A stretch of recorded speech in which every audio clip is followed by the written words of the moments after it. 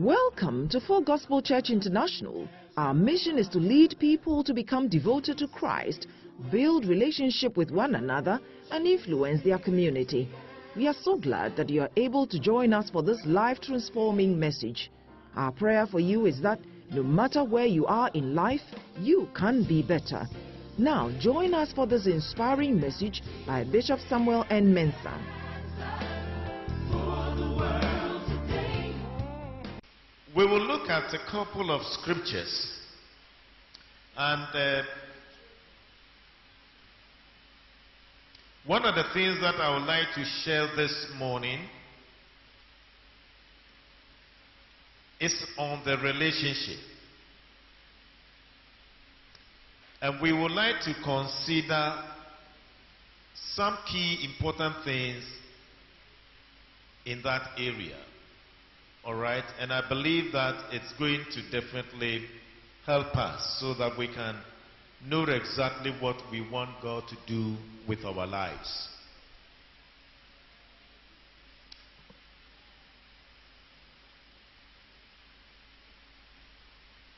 For the past 4 weeks, I have received some messages from several of friends and our members and some of our leaders through the social media platform in relation to the subject of healthy relationship. And I have actually put together all those messages. So at the end of the day, I'm giving back to you some of the messages. You put it on platform, and I have put them together in a message form, because it speaks well to the subject of healthy relationship. And that is what I want to share this morning with you. So these are collections from some of you, that you posted online and on the various platforms. They are not actually my original. Some were given by other means which I received through email. So to all those who shared some of these valuable lessons, I am grateful, and I want to thank you for sharing with us some of these key and important lessons. And it's good when you receive good information like this to throw it into your pastors, because they have a better platform that they can use to educate a larger society. Let's rise on our feet as we look at the Word of God together, please.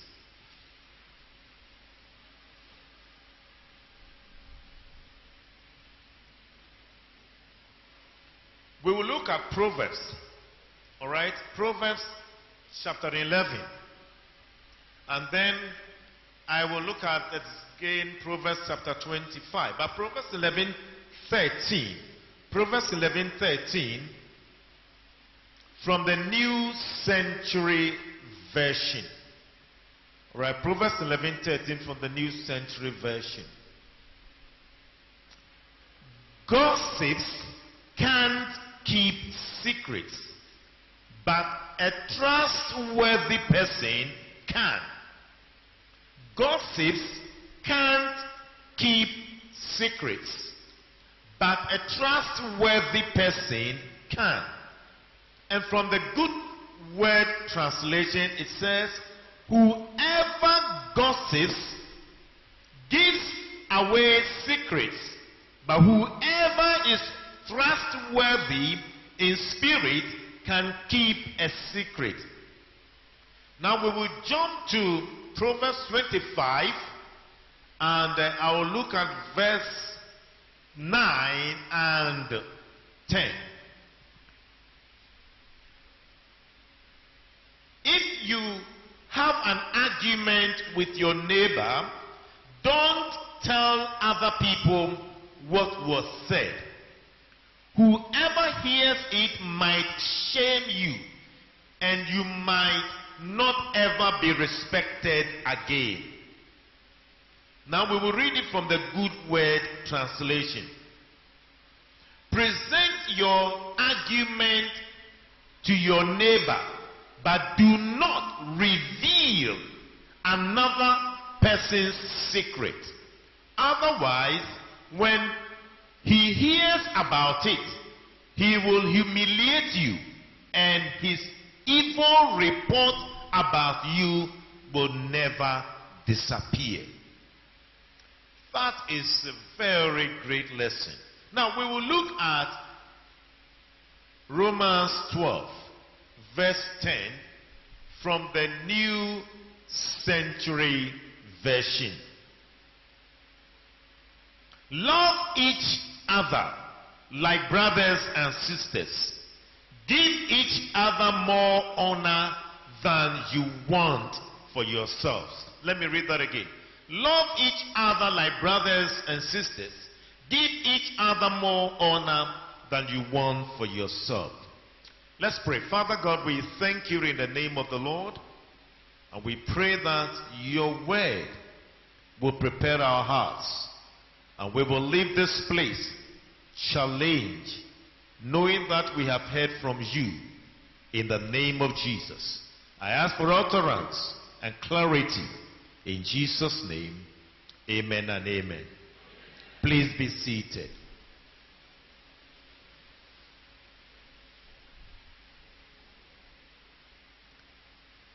I'm speaking on the subject, 6 things you should understand about healthy relationships.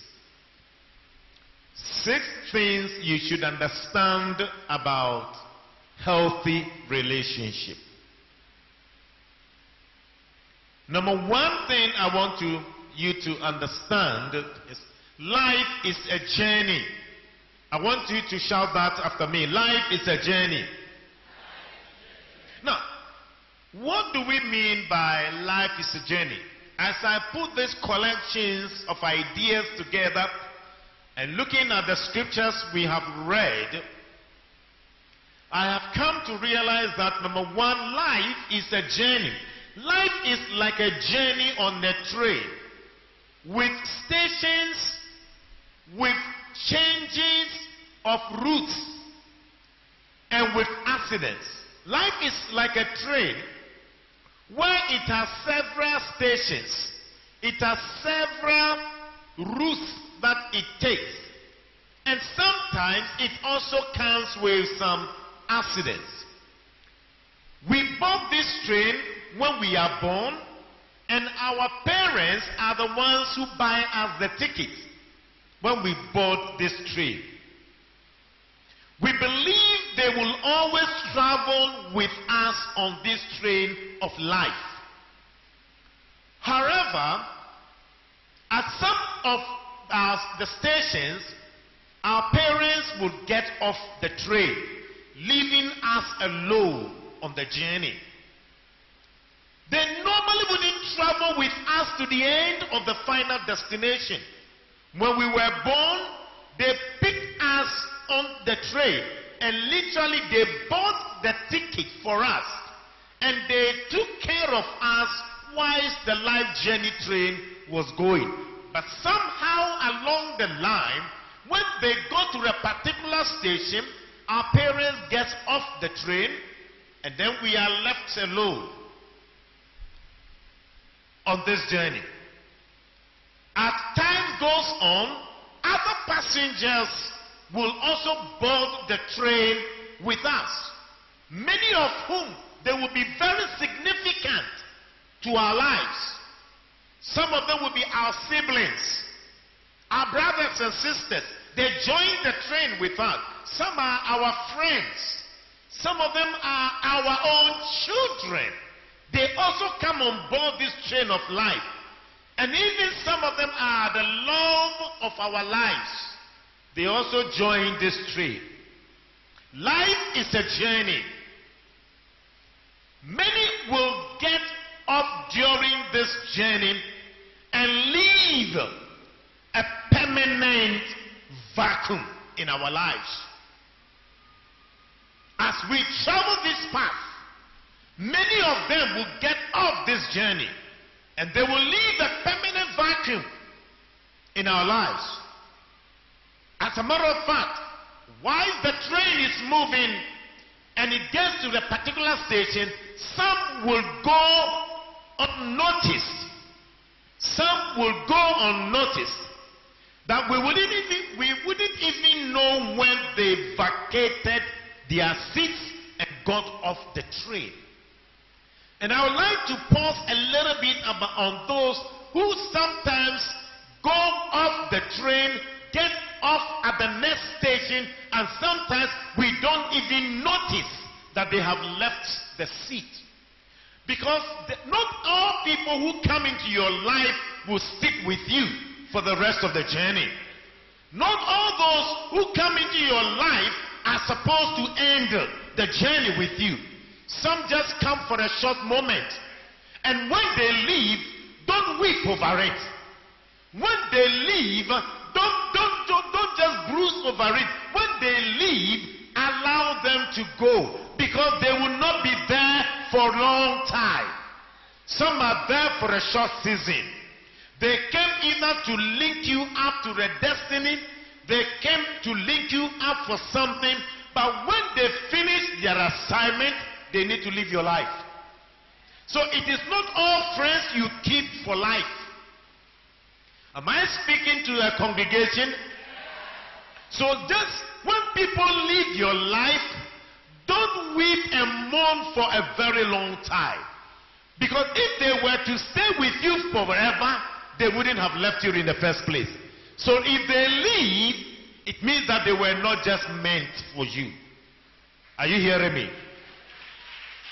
If they leave, it means they were not meant for you.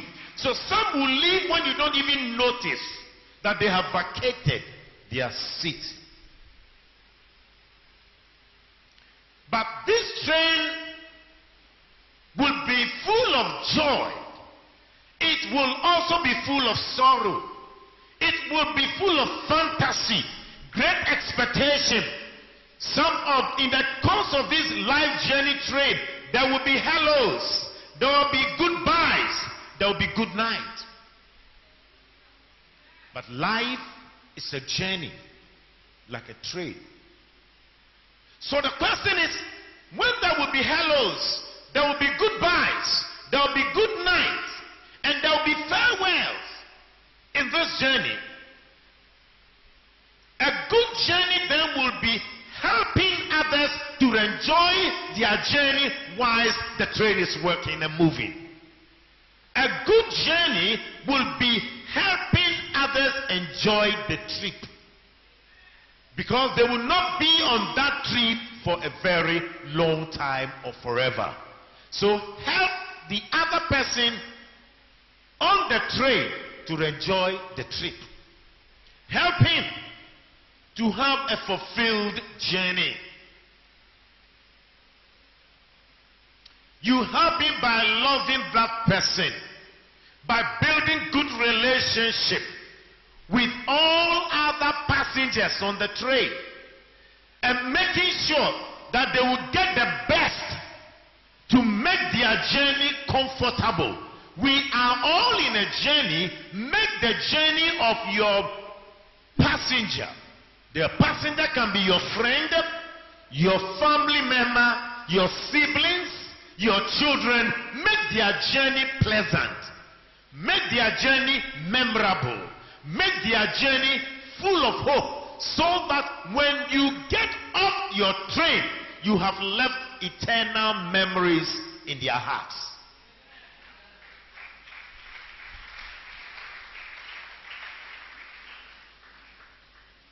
Say with me, life is a journey. Because a time will come, you will get off the train.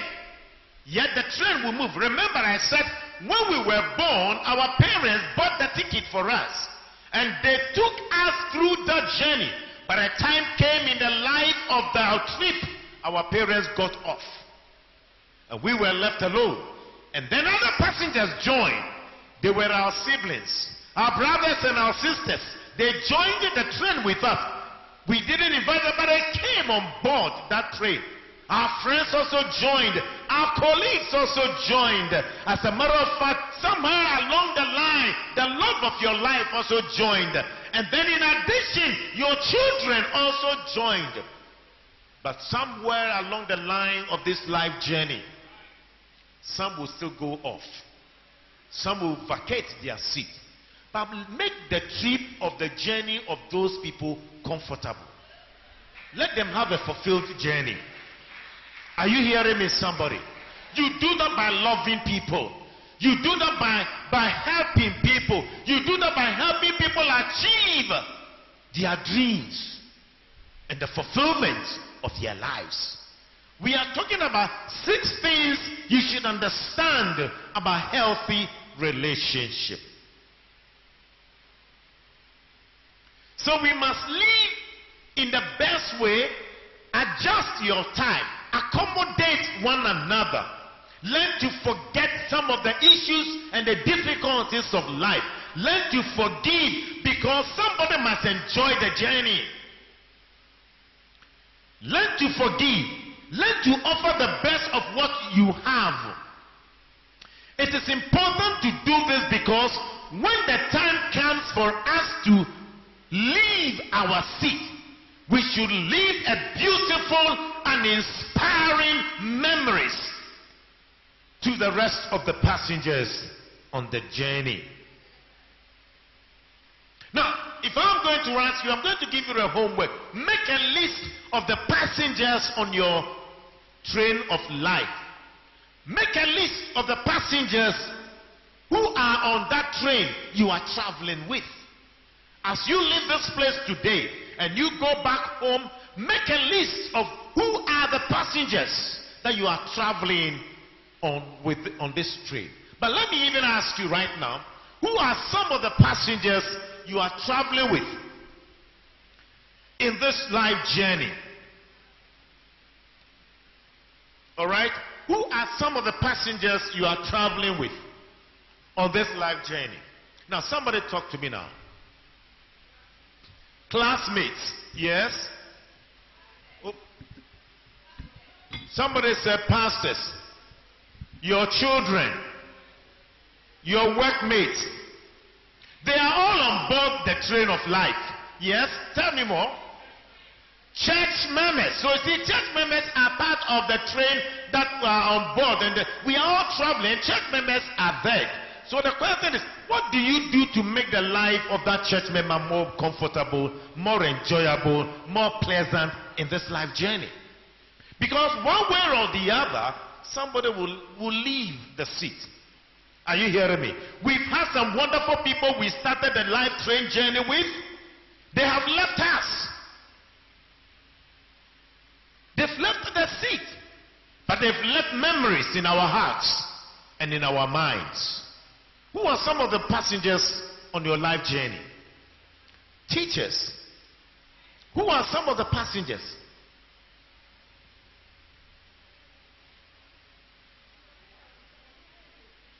Well, the one who witnessed to you and gave you the life of Christ.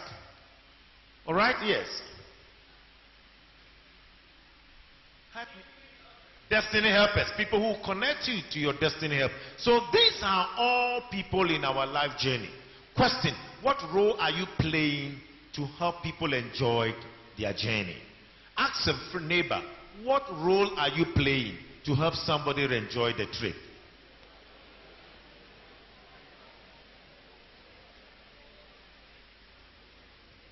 Some of us, we make the journey too difficult, too cumbersome, too difficult for others to enjoy the trip.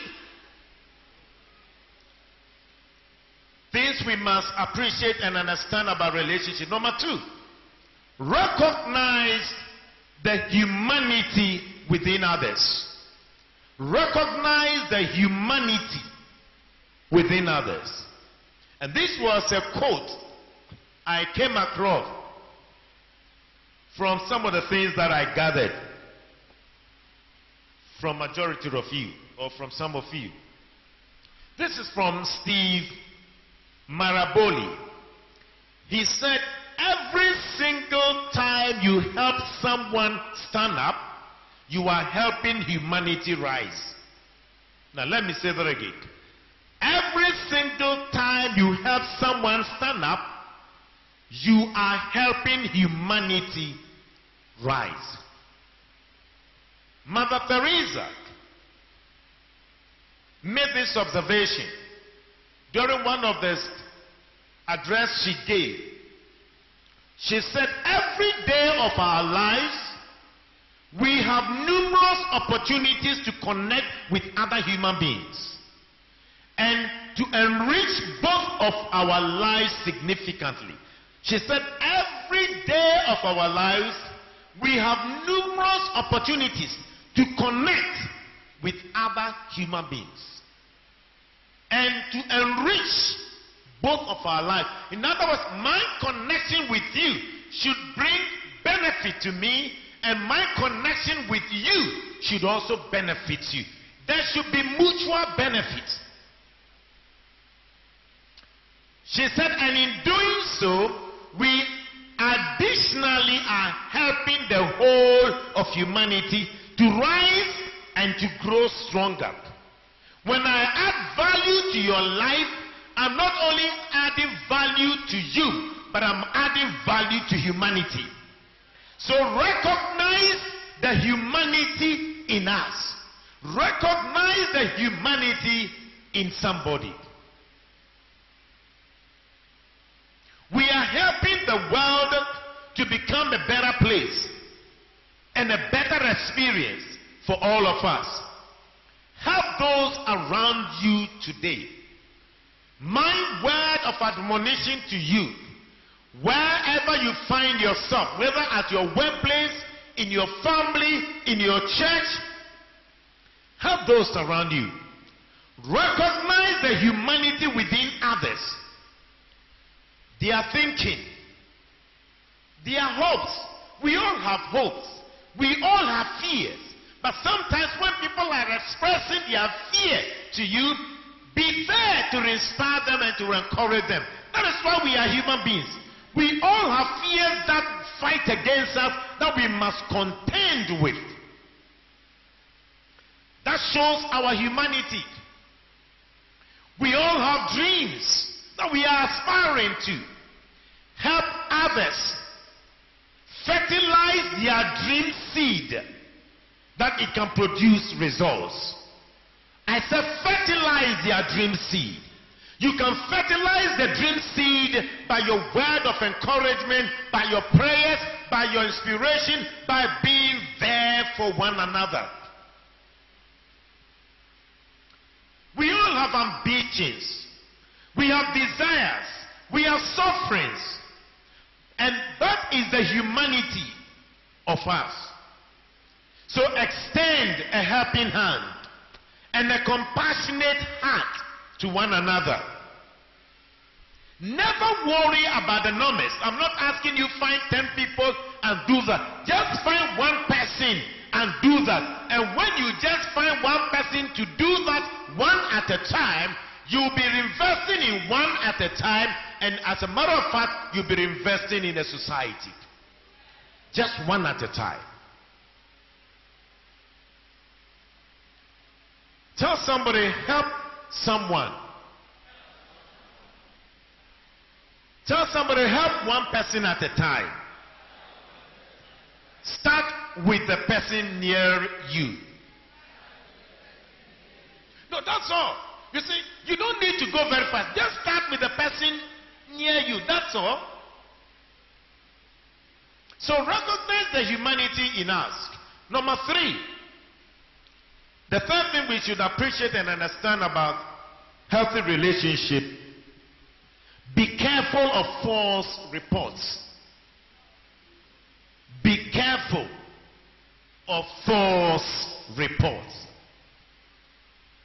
And this was an article I read from Uncle Ebo White. In one of his articles, he said one of his adopted daughters, let me call her Esinam.